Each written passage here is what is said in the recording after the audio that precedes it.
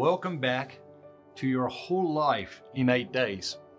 Has your mind been turning over different events in your life since yesterday, trying to figure out where they connect to the events of Jesus's life during this week? That's great. But you've got the rest of your life to figure that out. And it's important that this not descend into merely an intellectual exercise. So take your time, focus on one event from your past or present each day, and allow God to speak to you through the memory of that event. We've opened up the comments, so if you think you've found events that do fit into these 8 days, you think you've found events that don't fit into these 8 days, we'd love to hear your thoughts in the comments this week. Today, we witnessed Jesus cleansing the temple. And Jesus teaches us that there is such a thing as holy impatience and such a thing as holy anger. The next morning, Monday, the day after Palm Sunday, today, Jesus and his disciples returned to Jerusalem. On their way, they came across a fig tree. Jesus curses the fig tree for having failed to produce fruit. Biblical scholars debate the meaning of this act. Some believe Jesus cursing the fig tree represents Jesus' judgment on the religious leaders. Others believe the meaning of this event is a message for all of us about how imperative it is that our lives bear fruit. When Jesus gets to the temple, he is disgusted by the way the merchants and the money changers, under the direction of the spiritual leaders, have turned the outer court of the temple into a marketplace. But there is a difference between reacting and responding. And this is proof that Jesus didn't act out of rage, which is uncontrolled anger. He responded by expressing his anger in a shocking but controlled manner. How do we know? Luke shares with us that Jesus took time to watch people making their gifts to the temple treasury. I have always found this fascinating. Jesus was watching how much people contributed.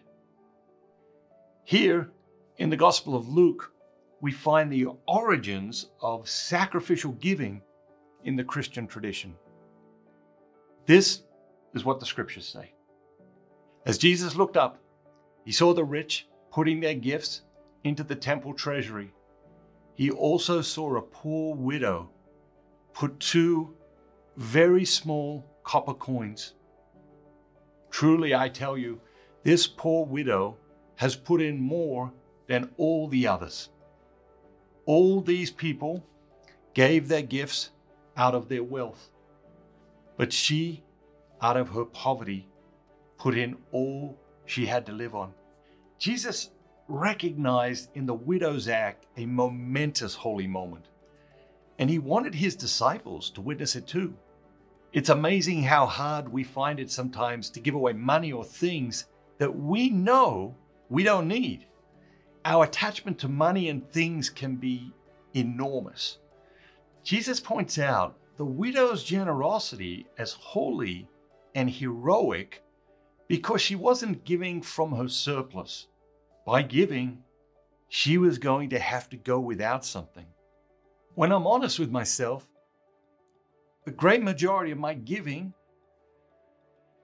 is not sacrificial giving. When I'm honest with myself, the great majority of my giving is giving from my surplus. How much money would you have to give away to make a sacrificial gift? How much money would you have to give away that it would affect or impact your lifestyle? How much money would you have to give away that it would force you or cause you to have to go without something? And it was witnessing the widow's heroic generosity that triggered Jesus's compassion and anger. This is where the anger came from. It wasn't just that they had turned the temple into a marketplace. It was an offense against the poor people trying to do God's will. Jesus then proceeded to make a whip to drive the sheep and the cattle from the temple. He scattered the money changers' coins all over the floor. He overturned their tables and generally wreaked havoc on their corrupt businesses. Why was Jesus so angry? Jesus was angry because the whole situation was unjust. There was a sacrilegious component, but there was also a great injustice taking place here. He was angry because he had tremendous compassion for people struggling just to survive. And he was angry at the hypocrisy of the religious leaders who were supposed to be helping people worship God, helping people get to God, but were actually making it harder for people to do what they were required to do under the laws of their religion. They were creating an obstacle between the poor people and God. So his outrage was both spiritual and profoundly human. But to really understand the situation, there are some important facts we need to be aware of. The underlying injustice began with the fact that you could only use one currency to buy the animals to be sacrificed in the temple. The religious leaders controlled that currency. You couldn't just pay in your local currency, and this is what necessitated the money changes. This is why the money changes were necessary. The specific currency was a Tyrian shekel. It was originally a Roman coin, but after the Roman Empire closed down the mint that produced the coins in Tyre, 19 years before the birth of Christ, the Roman authorities allowed the Jewish religious leaders to continue producing the coin.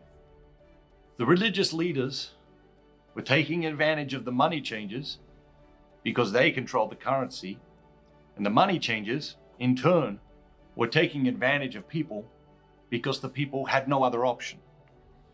A version of this still happens when we go traveling today. In airports, you're charged 10 or 10% more to exchange your dollars into a foreign currency. The one huge difference today is that you have other options. The Pharisees had set up a monopoly situation. You had to use the currency they controlled and you couldn't get it anywhere else. So the price gouging was fierce, and Jesus was incensed at the injustice this delivered to good, ordinary, hardworking people who simply wanted to honor God. It is crucial to keep in mind that Jesus' concern for people wasn't solely financial.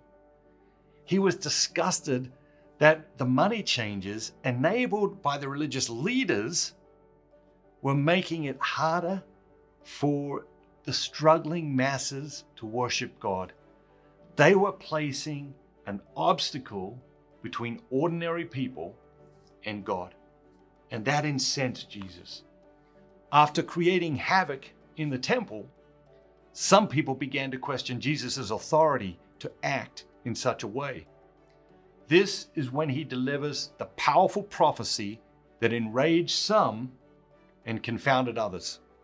Jesus said, "Destroy this temple, and I will raise it again in 3 days." Stuck in their literal mindset, they were unable to comprehend. Baffled, they say, "It has taken us 46 years to build this temple, and you are going to tear it down and raise it in 3 days?" Often in the scriptures, we see hundreds of years between the proclamation of a prophecy and its fulfillment. Remember, it's Monday of Holy Week. Here Jesus is proclaiming a prophecy that will be fulfilled in 6 days, which is perhaps the second shortest span between prophecy and fulfillment. The shortest will happen 4 days later, when Jesus says to the thief on the cross next to him, "I promise you, today you will be with me in paradise. Sometimes God answers prayers immediately, and sometimes it just isn't the right time yet. Sometimes He fulfills His promises on the same afternoon, and sometimes it takes 1,000 years. But God's timing is always perfect. But turning back to what was happening in the temple on Monday, the stage was now set for the showdown. Jesus accused the spiritual leaders of sacrilege and theft. He had exposed their greed when He said, "They devour widows' houses." And He did all this very publicly at the crucial time for their trade. This was a major trigger for the Pharisees and other religious leaders. Jesus had now interfered with their commerce. He had interrupted their money supply. He had disrupted their ability to feed their greed, and they became more determined than ever to have Him killed. And so they began to plot Jesus' downfall more earnestly than ever before. While they were plotting, Jesus and His disciples were making their way back to Bethany to spend another evening with their friends Mary, Martha, and Lazarus. Now, let's turn our attention to your life. What events in your life can you connect with the events of Jesus' life on this day? Did you just have to get a mortgage or refinance your home at a high interest rate? A mortgage is a major life event, and the relevance of this day's events to financial transactions is clear. Are you angry at someone right now or harboring anger from the past? The major theme in the events of Jesus' life today is injustice. At what time in your life have you been the victim of injustice? When have you stood by and let others be treated unjustly? Was there a time when you treated someone unjustly? The minor themes in the events of Jesus' life on this day include anger, generosity, sacrificial giving, the courage to act in the face of injustice, care for the poor, the mandate to be spiritually fruitful, and enduring friendship. Remember, try not to get lost in all the memories of your whole life. Choose one event from your life each day to reflect upon. Which event will you choose today? What does God want you to learn from that event, however far in your past, whether it was 10 years ago or this morning? And remember, we'd love to hear your thoughts in the comments below. A lot of people are attracted to today's readings because of Jesus' very human expression of anger.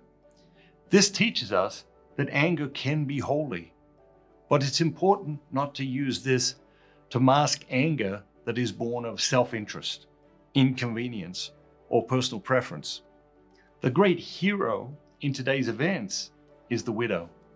Her enormous generosity expressed through a very small financial gift is just the kind of paradox the Gospels are full of. Nonetheless, it is an invitation to examine our own generosity. Generosity is ennobling.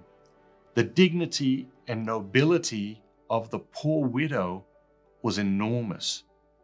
Generosity is beautifully human, but it is also a reflection of the divine. In a world where people are being dehumanized in so many ways, every act of generosity is incredibly ennobling. Each act of generosity changes the course of somebody's life, and therefore the unfolding of human history. It's time to embrace the power and nobility of our generosity. The generosity of Christians has been intriguing non-Christians from the very beginning. In today's culture, of extreme selfishness. People are astonished when someone is really generous. Be that someone. Astound people with your generosity. This is one of the most practical ways we can evangelize the culture. Decide here and now to live a life of staggering generosity. Set out to do the most good for the most people. This is life's mandate. And if you listen carefully, you will discover this is what your soul is summoning you to. Trust, surrender, believe, receive. Too many Catholics know the agony of watching their children or grandchildren leave the church. If we want to spare the next generation the pain and confusion that comes from losing their faith, the Eucharist is the answer. That's why we've launched a children's membership to the International Society of the Eucharist. Once every 3 months, we will send a package to these children, teaching them about the true presence of Jesus in the Eucharist. It will include booklets and medals, prayer books, prayer cards, and lots of other surprises designed to create powerful encounters with Jesus in the Eucharist and to inspire a lifelong belief that Jesus is truly present in the Eucharist. Click the button below to learn more today. Jesus, I believe that you are truly present in the most holy sacrament of the Eucharist. Every day, I long for more of you. I love you above all things. and I desire to receive you into my soul. Since I cannot receive you sacramentally at this moment, I invite you to come and dwell in my heart. May this spiritual communion Increase my desire. For the Eucharist. You are the healer of my soul. take the blindness from my eyes, The deafness from my ears. The darkness from my mind. And the hardness from my heart. fill me with the grace, wisdom, And courage. To do your will in all things. my Lord and my God. Draw me close to you. nearer than ever before. Amen. Consecrate America to the Eucharist. Bye-bye. Have a great day. Have a great day. Have a great day.